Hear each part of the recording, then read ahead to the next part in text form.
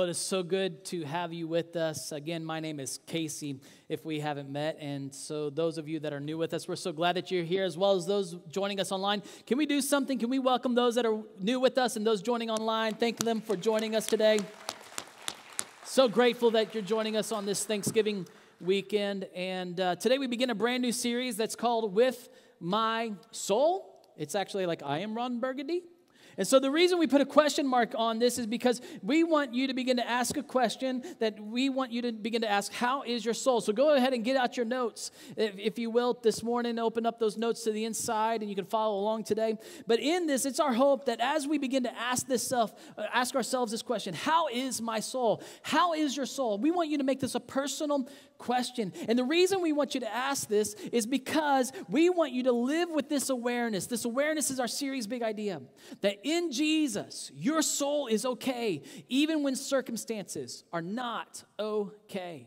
That in Jesus, the world can be falling apart on the outside, but you can understand and you can trust and you can realize and you can live knowing this, that on the inside, you are okay when the world around you is not okay. That when things aren't going your way, and things are going your way and the way that you want in life, that you can be okay because your soul is in Jesus. And it's this confidence that when things in our life aren't the way we want it, we can say, it is well with my soul. That when things aren't going well, you can say, it is well with my soul. That your soul is okay even when circumstances are okay. And that's what we're going to be talking about in this series. And if we're going to talk about our souls, and if we're going to talk about this and we're going to learn to ask this question, how is my soul? We need to learn and understand what our soul actually is. I mean, you need to ask the question, what is our soul? I mean, we can talk about souls all day long. We use this language a lot. If there's a plane crash, we'll say it, or the newscaster will say there are 100 souls on board.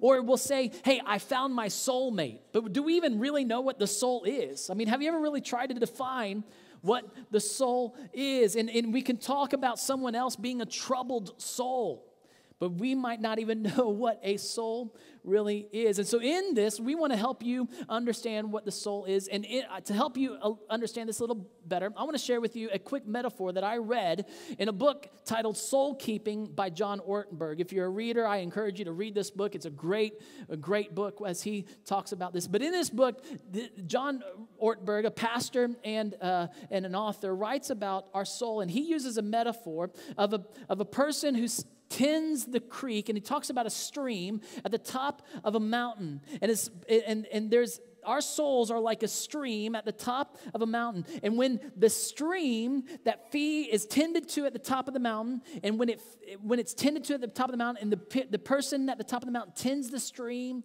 by taking away the sticks, the debris that would eventually pollute the stream if it wasn't tended to, that in this, as the person would remove the sticks and the debris, the stream continues to be a beautiful, life-giving stream to the city, and the city below it becomes healthy. However, when the stream is left untended, the debris and the waste of the untended stream pollutes the city and the people, pollutes the landscape, the animals that enjoy it, and the city and everything around it, and the environment becomes unhealthy. See, the life of the city is dependent upon the stream, and the life of the stream is dependent upon the stream's keeper. And to restore health and life to the city, someone needs to tend to the stream. And later in his book, after explaining this metaphor of what our souls are like, he would say this: our soul is like a stream of water, which gives strength, direction, and harmony to every other area of our life. See, your soul is your stream, and you are the tender of your stream. You are the keeper of your stream. And as the keeper of our stream, we need to recognize that our stream is the center of our life, that our soul is the center of our life. In fact, write this in, that your soul is the most important thing about you. It is your life. That it's everything about you, that your soul is your life. And as the keeper of your soul, you have a responsibility. And your responsibility is to maintain your soul's health. It's to understand your soul. And when it's starting to be unhealthy, it's your responsibility to recognize that. And it's our responsibility to tend to our streams. In other words, you need to learn how to tend to maintaining your soul. So I want to ask you today, how's your soul? I mean, can you identify how your soul is? Well, we won't really know how it is until we really know what it is. And so to help you understand what your soul is, I want to just come up here to the board real quickly and help you understand this. See, your soul is everything about you. And write this in your notes. See, your soul is what unites your will. It unites your mind and your body. Your soul unites your will, your mind, and your body. This is your soul. Your soul is what the Genesis author would write in Genesis 2, verse 7, when the writer would write about breathing life into man, and God would form man out of the dust of the earth, and he would breathe life into him, and it became a living being. And the word being there is interpreted as being, but the Hebrew word there means soul. That you and I became living souls because God has breathed life into us. And your life, your soul, has a will. Your will is a center part of your life. This is the center, the most central part of your life. It's the most inner circle of your life. It's your will. And this is your intentions. This is what we read about in Genesis, where God would give mankind dominion over everything else. It's because we have a will. And God has given you a will. And it's central to who you are. But I got to tell you something about your will. Your will is limited. Your will is limited. And the reason that your will is limited is, and I'll prove it to you. Have you ever tried to will yourself into doing something? How well did that work out for you? Not so well. You know why it didn't work out for you? Because you have a mind. Every new year, you might buy something new. You might get that gym membership, or you're going to tell yourself, I'm going to work out, until you talk yourself out of it. You buy that new piece of equipment, you're going to use it until you talk yourself out of doing it, because your will is limited and your mind engages. And see why your will is your intentions. Your mind is your intellect. Your mind is the thoughts, the feelings, the values that you have, your conscience. This is what Paul would talk about in Romans chapter 8, that you have a mind, and the mind that's governed by your flesh or your selfish nature is against God. And he would say that the mind governed by the flesh is death. But the mind governed by the Spirit, the way God wants your mind to be governed, is life and peace. And when we have integrity in our souls, when there's integrity here, there's life and peace. When there's integrity with our mind and our will. And we also have bodies. See, the body that you and I have is the way that it like carries out the operating system of our will and our mind. It is expressed out in our bodies. The facial expressions, our body language, the way we move, and our actions is what this encompasses. And here's the reality. See, science will teach you that you are a body, but you're not a body. You're a soul that has a body. And you're a soul that not just has a body, you're a soul that has a mind, and you're a soul that has a will. And our soul is what integrates all of these into one single life, your life. This is your soul. And when we are complete, when we are fully fulfilled, and when you're the best part, the way God designed you to be, when you're well ordered, and there's integrity here, this is where healthy souls are. See, healthy souls are when everything is ordered and there's integrity amongst all of these right here. When we are connected with God and with people. See, you have a healthy soul. See, when you realize that your connection with God is unbroken, and not only that, but your connection with people is unbroken. It's a reflection of your healthy soul. See, in your soul, if it's healthy, no external circumstances, John Ortberg would write this, he would say, if your soul is healthy, no external circumstances can destroy your life. But left unhealthy, left unmaintained, without integrity in your soul, no external circumstances can redeem or fulfill that life. And what did Jesus come to save? See, Jesus didn't come to save you from your circumstances. Jesus didn't come to make your life better on the outside. Jesus came to save you and I. He came to save our souls. See, without Jesus, you and I are lost souls. And the reason we're lost is because we have a broken relationship with God that has been broken by a curse of sin that has cursed our souls, that you were born into this curse. You were born into a broken relationship with God. And because you don't have a pure relationship with God when we're born, it leads us to naturally break our relationships with others. And the reason that we break our relationships with others, it's a reflection of the brokenness in our life and the brokenness in our soul. See, without Jesus, without him, we're lost souls.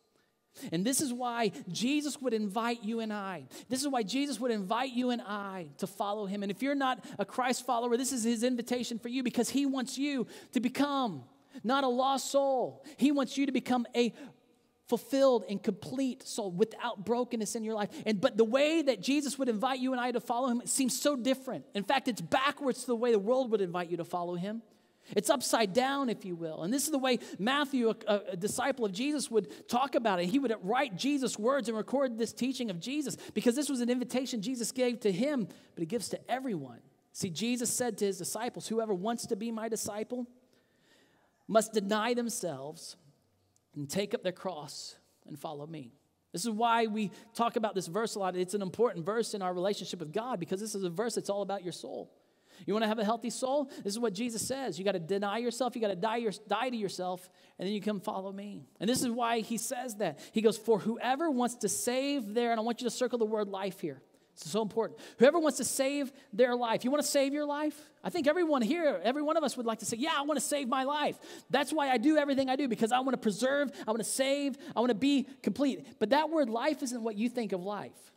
That word life in the original language is psyche, which is interpreted as soul. In fact, you're going to see here in a little bit that they interpret the same word as soul. He goes, whoever wants to save their soul, what's he go on to say? Will lose it. But whoever loses their, circle that word again, life. And then I want you to underline these two words or make them different, show the difference. He goes, for me. Because whoever wants to, that life is the same word as psyche, that same word for soul. But whoever loses their soul for me will find it. See, you're going to you're going to lose your soul. You're going to lose your soul for something. That's just the pathway humanity takes. And in this is what Jesus is saying. I'll tell you the way to life is you're going to lose your soul for something. If you're going to lose your soul for anything, lose your soul for me. Lose your soul for me. And the reason you need to lose your soul for me is because of this right here. Because what good will it be for someone to gain the whole world, yet lose their soul? Or what can anyone give in exchange for their soul? See, if you lose your soul for Jesus, you're going to find life in him, he says. Whoever loses their life for me will find it. And see, this is not as much a teaching about heaven or hell as Jesus is diagnosing the state of our human soul. He's diagnosing what we are. See, we can pursue the world, and you and I can pursue the world to fulfill our life outside of Jesus. And if you try to find significance, you try to find fulfillment, you try to seek affirmation, or you try to find anything that God built you to need outside of your relationship with God, you know what he says? You lose. But don't just lose something. You lose everything. You lose your soul. See, nothing in this world can provide for you what your soul needs to live. To pursue the world and to live, to fulfill your life outside of Jesus is to lose your soul. To lose your soul would be like being a boat on the sea, in the middle of the sea, without an anchor. To lose your soul would be like being in a car and driving down the highway without a steering wheel. But if we are going to lose our soul for anything, we need to lose our soul for Jesus.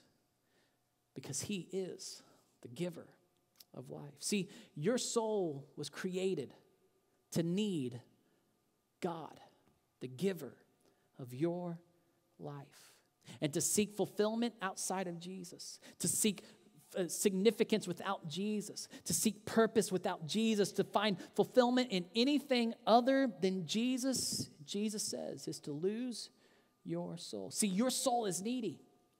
And your soul is needy because you were created to need God.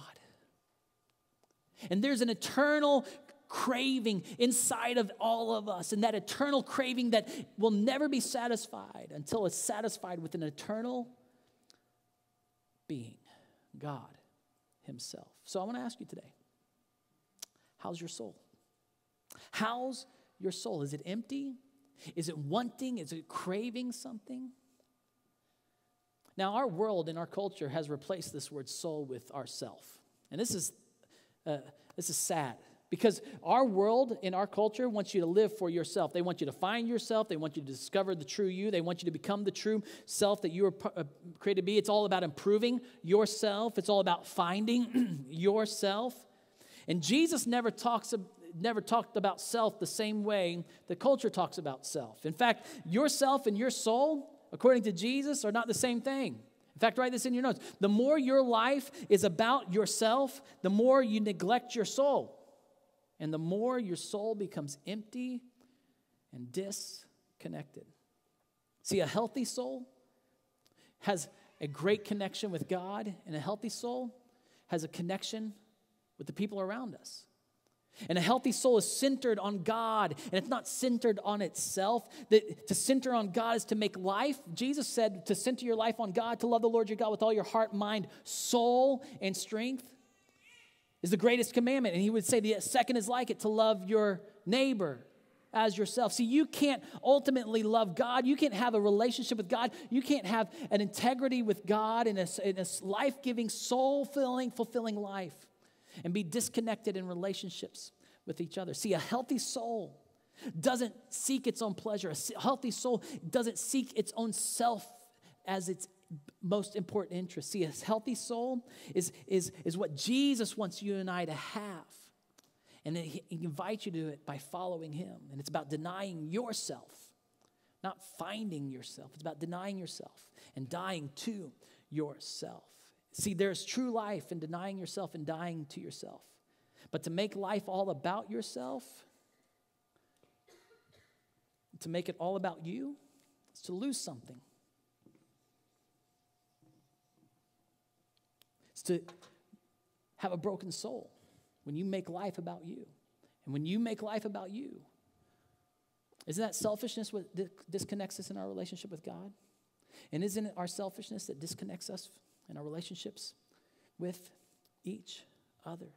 See, to make life about ourselves is a symptom of an empty or disconnected soul. And when you and I become selfish, we become disconnected from God and others, and there's something that happens in our lives when we don't get what we want in life. See, in this, when we don't get what we want in life, our souls turn toxic.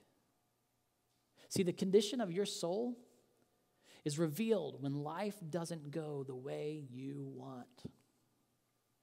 That's how the condition of your soul is. There's an indicator on the dashboard of your life that you see when you don't get what you want in life. The real you is revealed when you don't get what you want. Your soul it comes to the surface, and it might not be seen by everybody else, but you see it.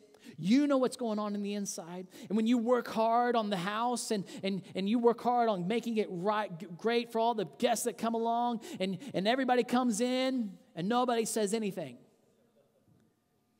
And you know what goes on in the inside of your heart. And you don't get the affirmation that you want. Or you know that what goes on inside of you when your teenager brings home grades that you don't want them to have. And there's something that happens inside of you because you didn't get what you wanted. Or something happens and that employee, that colleague at work gets a promotion that you've been really going after, and you know what's happening inside, and if something happens, it's an indicator of what's going on in your soul. It's a reflection of it. And see, we need to pay attention to this right here. We need to pay attention to what is going on in our souls at the moment that we don't get what we expect in life. You need to pay attention to that.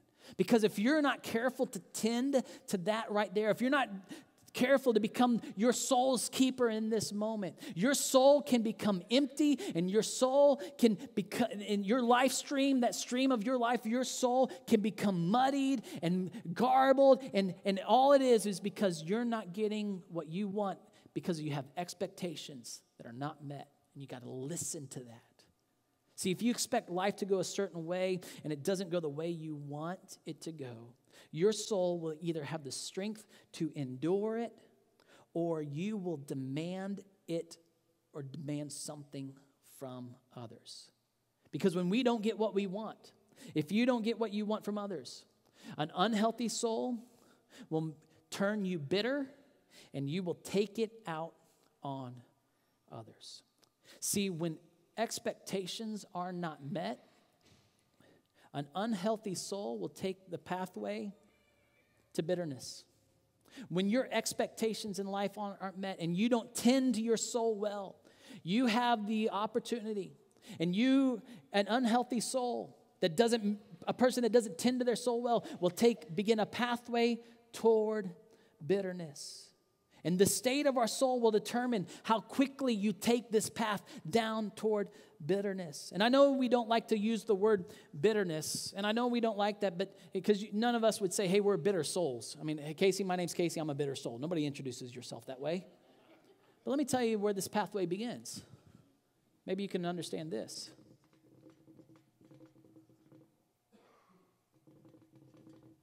You ever been frustrated? See, frustration. You know what that happens?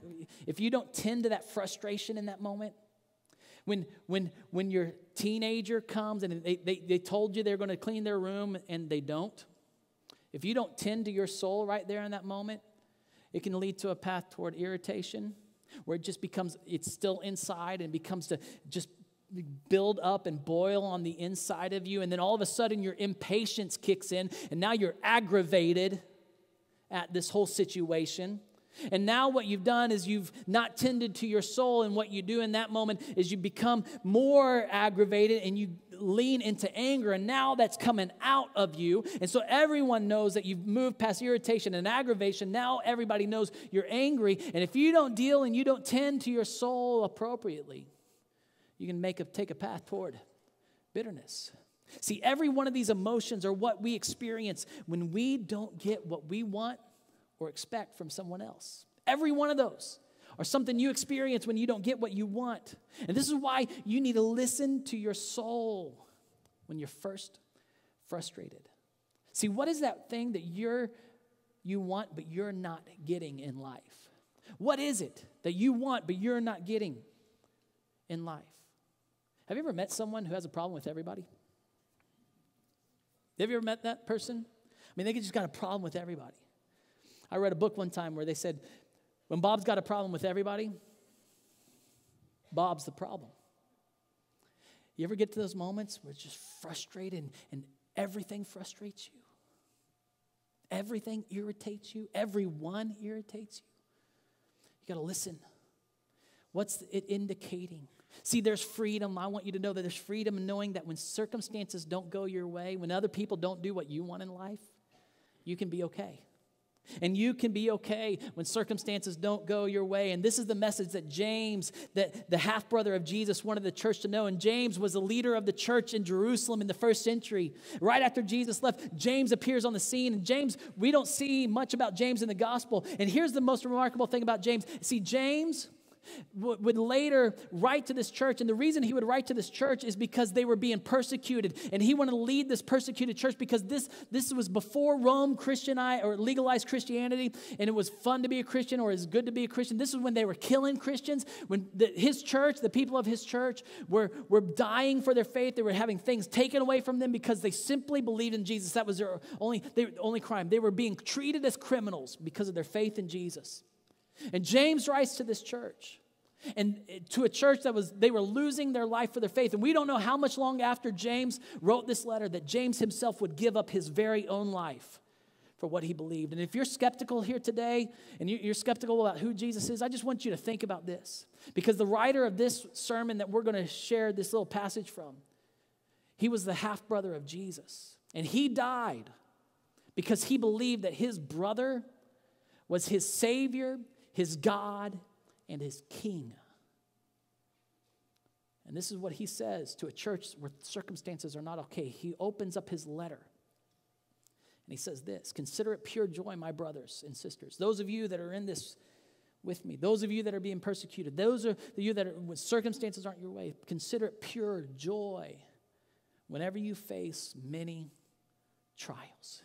And then he would go on, talking about how the beauty of facing a trial leads to perseverance and creates endurance in us. And then he would take the wisdom of Proverbs and some of these things, and he would preach on this, and he would tie it to the teachings of Jesus in this letter. And he would get to a point in his teaching where he would talk about the opportunity every one of us has to become bitter. And this is what he would say: "Who is wise and understanding among you? Who here is wise and understanding among us? Let them show it by their good life, by deeds done in," I want you to circle that word, humility. In humility. That comes from wisdom. Why did he use the word humility? Because this is what Jesus taught about. Humility. Jesus lived and modeled and taught a life that puts other people first, because that's what humility does. And then he would go on to write, "But if there's any bitter envy in you, if there's anything in your life that would lead to this bitterness, if there's any bitter envy," and what did he say? "And selfish ambition in your hearts, do not boast about it or deny the truth." I mean, after all, what's the path to bitterness? I mean, the path to bitterness starts with what? Not getting what we want. Isn't that the path to bitterness? And so why do we become bitter? I mean, what creates bitter envy? Well, someone has what you want. That's what bitter envy is. It's someone has what you want and you think you deserve it. And really, what's the root of that? It's our selfish ambition, he says. And see, when we are selfish, James says we deny the truth of Jesus' teachings in our life. And James says selfishness and bitterness are not wise. And that's what he goes on to say. He goes, "Such wisdom does not come down from heaven, but is earthly, unspiritual." He even goes to say demonic. And then he goes on to say this: "For wherever you have envy and selfish ambition, there you find disorder and every evil practice." I mean, those are harsh words. What's he saying? Anytime there's selfishness, you have the capability of doing evil. See, not denying yourself and making life all about yourself can lead you to a path that you break a relationship with someone because you want something they have that you're not getting, and it leads you to break that relationship and do something in evil against them. And maybe James remembered the sayings of Jesus when he was writing about this, the one we just read, that if you want to save yourself, you've got to deny yourself. You've got to lose yourself. And then he would go on to write, "But the wisdom that comes from heaven is first of all pure, then peace-loving, considerate, submissive, and full of mercy." He gives us a list here of everything that is other-oriented, other people-oriented. And he goes, "and good fruit, impartial and sincere." And then look what he says here: peacemakers. Peacemakers who sow in peace, reap a harvest of righteousness. And what James does next gets the core of all of our problems. All your problems are connected right here. He says this: "What causes fights and quarrels among you?" In which I would want to say, "No, James, you got that wrong. It's not a what, it's a who." I mean, because really, it's my ex, or it's my boss. That's who's causing fight. It's my parent. It's my mom or my dad. That's who's causing this fight, the quarrel. No, he's like, no, don't think about who. I want you to think about you. What in you causes fights and quarrels among you? Don't they come from your desires? Don't they come from what you want? Don't they come from your desires that battle within you? I mean, after all, why is the reason you're mad at your kid? Well, they're not behaving the way that you should behave. Why? What's the way they should be? Well, it's not. It's the way I want them to behave. Oh, you're not getting what you want. Why are you so mad at your employee, the colleague that got that raise that you didn't get? Is it because they got the raise? No, you want them to get a raise. No, it's because you wanted that raise. Why are you mad at your parent? They're not treating me fairly. Oh, so you want fairness. Oh, yeah, I want something. See, we wrestle and we quarrel, he says, because of the desires that battle within us. We don't get what we want. And then he says something really harsh. We desire but do not have, so we kill. I mean, that's harsh, but maybe he was remembering what Jesus said, that Matthew records that if you're angry with someone, it's like murder. See, if we're angry because we can't control the outcome, or what's going to stop us then from losing control in our own life? And he goes on to say, but you covet and you cannot get what you want. Isn't that the core of it? You cannot get what we want. So what you do, you quarrel and you fight. You do not have because you do not. And look at this. He says you don't have because you don't go to God and ask him. See, Jesus would tell you and I to lose your soul for him. To lose your soul for him. And your soul was made to need God, so you need to go to God when your soul is wanting and in need. See, I want to ask you a question to ask. I want to ask you to ask this question. What is it that you're wanting from someone else that you are desperately needing from God? What is it in your life that you're wanting someone else to give you that you really need from God? Because that's why we don't have it, because we're not going to the person that can fill our life. That affirmation that you want. You know, maybe you want your kids to look good. Maybe it's because you want your kids to look good, and that's what you want because it makes you look bad. But you don't realize that it doesn't matter what you look like, because before God, you have all the significance in the world. And your kids' value and what they do to you doesn't mean anything. See, when you don't get what you want, you have a choice in this moment. You can either choose to move toward bitterness, or you can choose to move toward peace.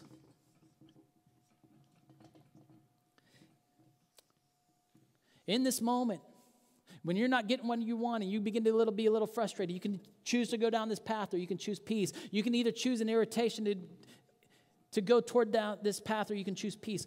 At any moment, you have a choice to either go down the path of bitterness, or you can choose to move down a path of peace. See, we can do what's wise and what Jesus teaches and move toward peace. And we do that the same way Jesus moved toward us.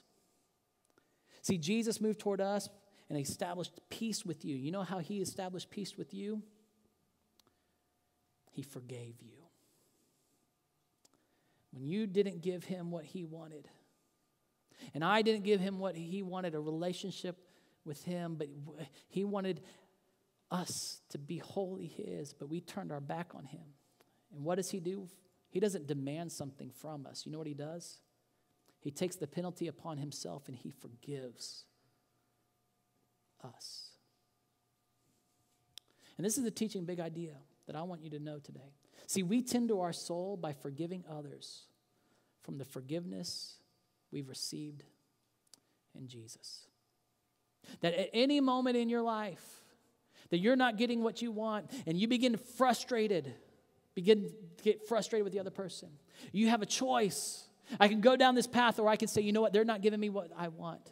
But you know what? I'm not going to make them pay that penalty. I'm going to absorb that penalty, because that's what forgiveness is. You know what forgiveness is? It's absorbing the penalty. It's absorbing the payment for what is owed to you. What do you want that you're not getting from somebody else? What is it? And what do you need to extend to them because of what you've already received in Jesus? See, when we don't get what we want, we can move toward peace by offering forgiveness. I love what Tim Keller says. He says the essence of forgiveness is absorbing the pain instead of giving it back. So how do we fight for peace in this moment and move away from this path to bitterness? How do we do that? We choose to forgive. How do we tend to our souls whenever we're irritated? We choose a path that Jesus chose for us. We renew our minds and submit our will to God, and then our soul finds out what it desperately needs. What God has given you. This is why Jesus would say, "Come to me, all you who are weary and burdened, and I will give you rest. Take my yoke upon you, learn from me." He says, "Take my teachings, my way of life, and you follow me. For I am gentle and humble in heart." And then he says this, "And you will find rest for your souls, because his yoke is easy and his burden light." Today I want to ask you a question. Do you need to receive Jesus' forgiveness today? Maybe today is an opportunity that you need to just accept his forgiveness for you. Because you've never allowed him to fill the void of your life that you've been looking to fill with everything else. And because you've realized that today, the reason that you're so empty inside is because you're not letting him fill that void by receiving his forgiveness. Today we're going to take communion, and this is an invitation for you. That as an act of trusting in God for his forgiveness in your life that he gave you through Jesus, I'm going to invite you to join us in communion today. That this would be your demonstration to God that you trust in him as your Savior and Lord and the Savior of your soul. Or maybe you're here today and you've received God's forgiveness, but you're withholding forgiveness from somebody else. And you've been wanting something from somebody. And you need to drop it. You need to choose peace by moving toward peace by forgiving, and that means you're not going to demand anything else from them. You're going to drop it. You're going to take a path to peace. Does it mean that you don't have consequences? No, that doesn't mean you don't have consequences. It means that you're not going to demand something back from them. And as we come forward in communion today, will you take this cup and will you think about the person that you need to drop it, and may you just in your heart say, "God, I drop this today." I want you to come forward on the left, and your elements come back to the right-hand side of your aisle and return to your seat. We're going to take those together right before we leave. Will you stand with me? And will you begin to come forward as our people serve us today and we sing together?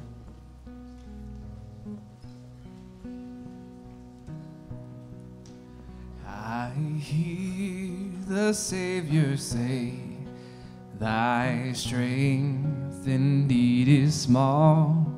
Child of weakness, watch and pray. Find in me thine all in all." Jesus paid it all to him my own. Sin had left a crimson stain, he washed it white as snow.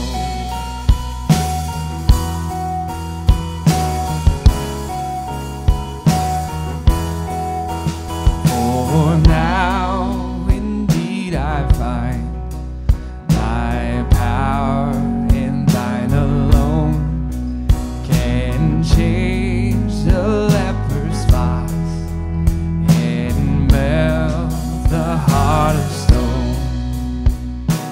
Jesus paid it all to him my yoke. Sin had left a crimson stain, he washed it white as snow.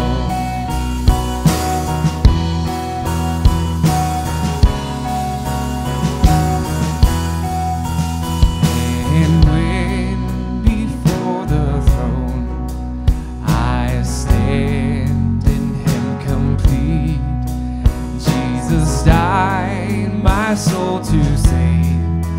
My lips shall still repeat, Jesus paid it all to him my own.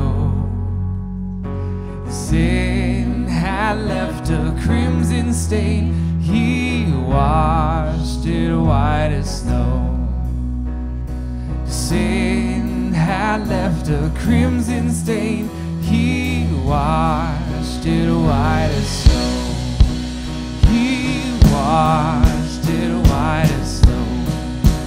He washed it white as snow. Oh, praise the one who paid my debt and raised his life up from the dead. Oh, praise the one who paid my debt and raised his life up from the dead. Oh, praise the one who paid my debt and raised his life up from the dead. Oh, praise the one who paid my debt and raised his life up from the dead.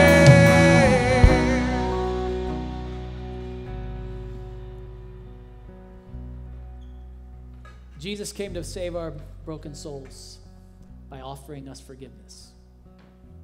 And the way that he could offer us forgiveness is he became broken, because that was the payment for sin. He became broken so you wouldn't have to be broken. And he took that payment upon himself to save us. And communion is a reminder of what Jesus has done for us, but it's also a reminder of what we do for others.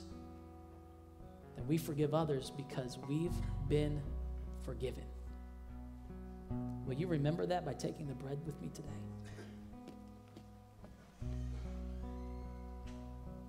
And the reason we're forgiven, it's not just because his body was broken, but because his blood was shed. And he gave up his life so you could lose your life for him. And he gave us the opportunity to find life by receiving his forgiveness. And we get to share that life with others as we give forgiveness. That's what communion reminds us of. Will you remember that with me right now? Jesus, we thank you. Thank you for coming to pay it all. May we honor your life, and may we truly live the life that you've called us to live. By denying ourselves and dying to ourselves and following you, so we can find life in you, and our souls can be healthy. And many times that someone gives us or doesn't give us what we want, may we choose the path toward peace by forgiving them from the forgiveness we've received in you. In your name, Jesus. Amen. Our prayer partners are going to be available today. Guests new with us, don't forget to take your Connect card to the back. Thank you for joining us in the offering today. God bless you, Westside. We'll see you next Sunday.